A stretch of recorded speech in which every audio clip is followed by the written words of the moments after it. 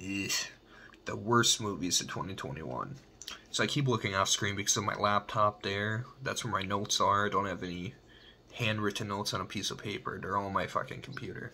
So the worst. So I have 13. Like, there's a shit ton of bad movies that came out in 2021. So number 13, Resident Evil Welcome to Raccoon City. Like, Raccoon City, Resident Evil, I can't talk, fuck. Resident Evil has so much potential, but they just fucking blew it. I don't know, pissed me off. Like, all I want is a movie in the mansion. Just a 90-minute movie, or a 2-hour movie, whatever the fuck you want to do. Just a 90-minute, 2-hour movie in the mansion. That's it. They're just going through puzzles, a little jump scares here and there. Just fun shit like that. But that's not what we fucking got. Number 12, Halloween Kills. This definitely killed the appetite for the Halloween movies. Goodness, just absolute trash. This was really disappointing, but I saw it in a full theater. Every single seat was bought out, and it was a fun crowd movie. Like, the crowd was really in on it, and the ending song, Hunter's Moon by Ghost, is definitely badass, so that's probably the highlight of the movie. And there's a few little good zing and zangs here. What I mean by that is, like, the gotcha that Karen does at the end was fun to bring that back, but other than that, yeah, just a disappointing movie. Number 11, America the Motion Picture. Just because you can do adult animated comedies doesn't mean you should. This one just pushed it way too hard and just overly gross and overly annoying for no reason. Just utter trash. Number 10, The Hitman's Bodyguard's Wife. An unnecessary title for an unnecessary movie. The action was bland. The acting was bland. The villains were bland. The only thing I will say is the twist, or the little stinger at the end, that Selma Hayek and Samuel Jackson adopt Ryan Reynolds. I would just like to see that play out if they ever make a third, but hopefully they don't. Number 9, Spiral. So Chris Rock was pushing the fuck out of this movie, and he is the best part of this movie, but it's not a good movie at all.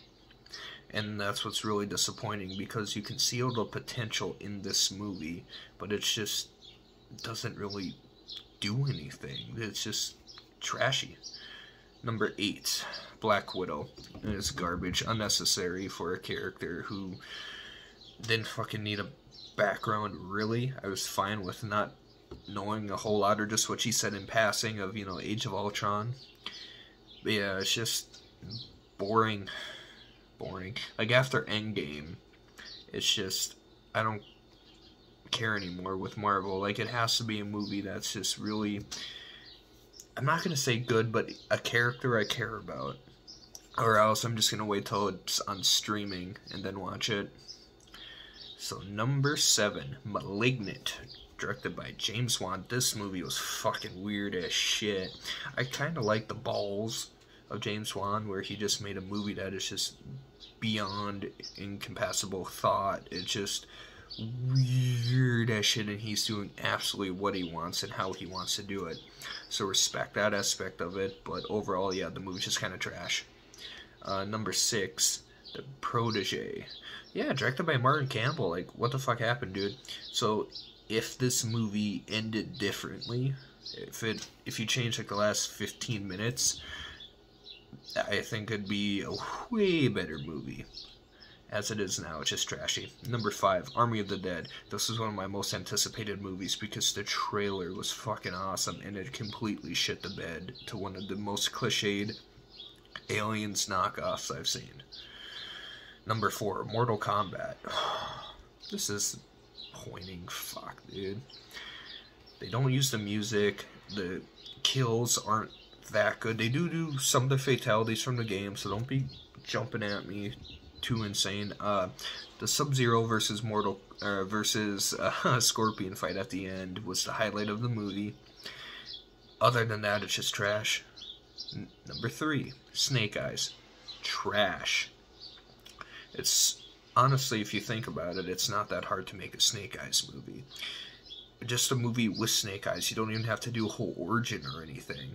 And just the inconsistencies in the movie was just very annoying to me.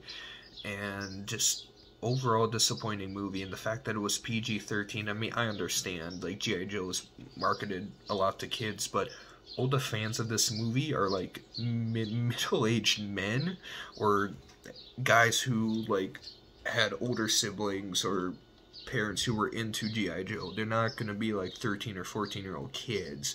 So the fact that, you know, they didn't push the violence as much as they should have just was disappointing, and it just kind of tainted G.I. Joe even more than what it already is. Number 2, The Kingsman.